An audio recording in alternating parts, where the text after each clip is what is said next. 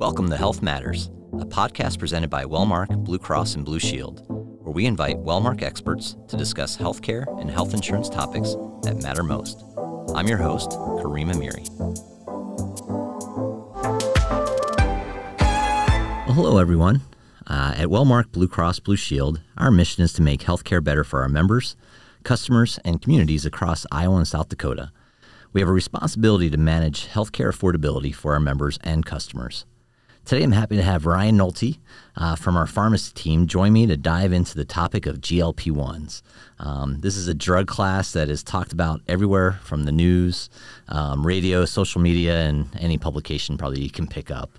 So Ryan, thanks for joining me today. And I know last year we had a podcast about GLP-1s, but with the ever-changing landscape, wanted to talk about it again.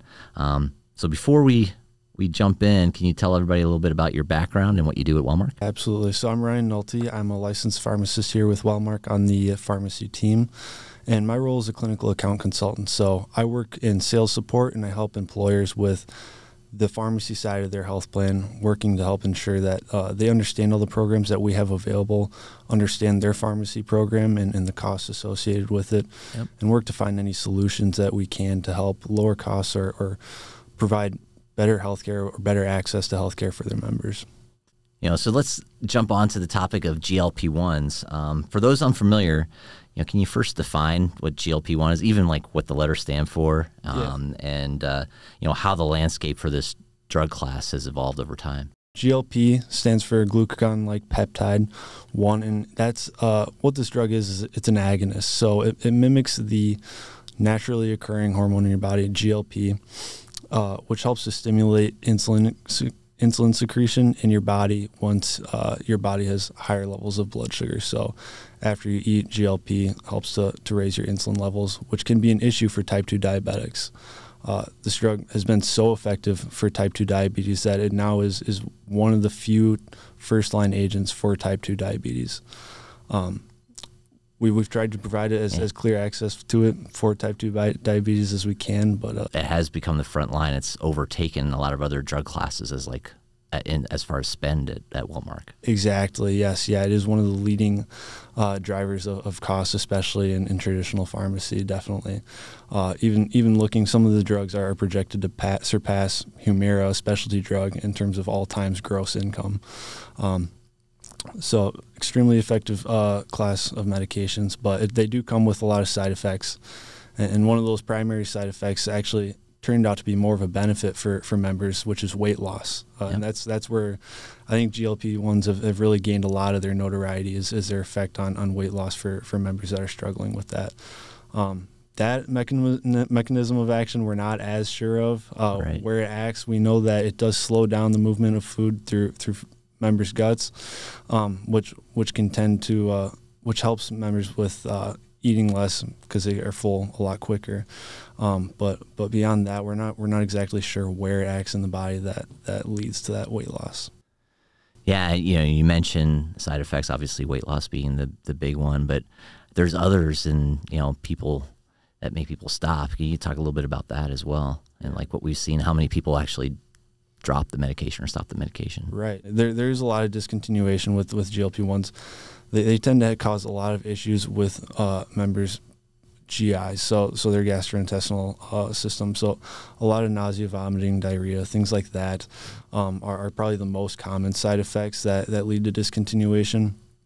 And I'd say there's a wide variety in terms of what the numbers are on discontinuation, and it also, of course, depends drug to drug. But usually we like to rest on that between 15 and 20% we expect to discontinue the medication within the first few months. So this is probably a good time to remind our listeners what exactly is Wellmark's stance on GLP-1s. So for our fully insured book of business, we do not cover weight loss medications, including GLP-1s. And the reason for that is we're waiting on more long-term data that shows that there is sustained clinical benefit with these medications, as well as that the results coming from these medications and the cost of them is offset by the medical costs further on down the road with the positive benefits that come from the weight loss. And right now, we just don't have enough long-term data to see that cost offset long-term. How about for our self-funded groups? What's our recommendation there? We recommend against covering these medications for the same reasons why we don't cover them with our fully insured book of business. Of course, if a self-funded group does want to cover them, we'll fully support that. We do recommend that if they are to cover them, that they cover them with a prior authorization, and that just helps to ensure that we're able to assess members based on their BMI, exercise regimens, and as well as the safety parameters of the medication, just to ensure that they do qualify for that. Yeah, and just a reminder, what are the parameters for the PA? Yeah, absolutely. So for weight loss indication, the PA is either a BMI of 27 with one comorbid condition, so something like blood pressure, high cholesterol, things like that, or a BMI of 30. And then we also do require that a member is able, or the provider is able to attest that the member's been a part of a weight loss program that includes both diet and exercise habit forming. Yeah, I mean, I think the point of that is probably still get a lot of people that would qualify even with the PA. Absolutely. So something to think about there. You know, in the news, I think it just came out recently, there's been new indications. Has any of those new indicators for the medication changed our stance? Or what are our thoughts on that? Right now, none of the new indications have changed our stance on these medications. I know the most popular one that I'm sure you're referring to is Wegovy, that recently is now approved to reduce cardiovascular risk in adults with obesity or overweight and heart disease. And that went through our P&T committee very recently, which is made up of our own in-house clinical pharmacy team as well as providers and practicing providers and pharmacists around Iowa and South Dakota. And the decision was made to only still cover Wegovy for groups that cover weight loss. So it's not covered for our fully insured group. And that just came based on the clinical study that led to the FDA decision to approve Wegovy for this indication. The study was not very generalizable, and there was a little bit of lacking in terms of strong clinical data that shows positive effects that will lead to, again, an offset in costs down the road.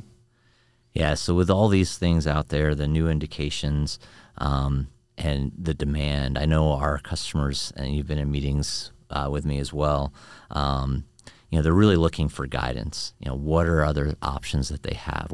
What else could we, as an employer, what can we do to support our members because of this demand? There have been a lot of weight loss programs that have become available with GLPs being so expensive, and it really isn't a very common drug to cover for weight loss. So there are a lot of employers that are looking for these solutions. They're definitely not alone. And one solution that we offer is Wonder Health. And so what Wonder Health is it's not exactly a fast fix dieting program or anything like that, but rather it's more of a mindful eating lifestyle program developed to help members lose weight and sustain that weight loss long term.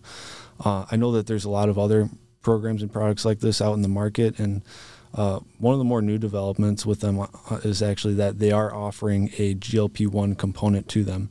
Now, we haven't added this on to our Wonder Health vendor yet, but we know that they're coming out with it, and other programs are making it available, and that'll be interesting to see. And I think another piece of that really will be if there's any programs out there that can help members lose weight through the GLP-1, but then also eventually lead to deprescribing it.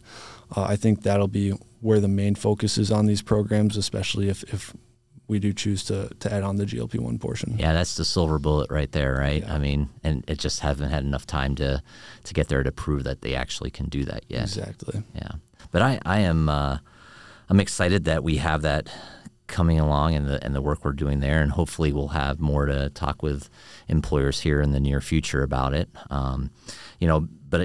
Along those lines, I have asked a registered dietitian, Julie Anga, to join me in an upcoming episode to really dive into some of those solutions. So if you're listening, hopefully we'll have some more information there.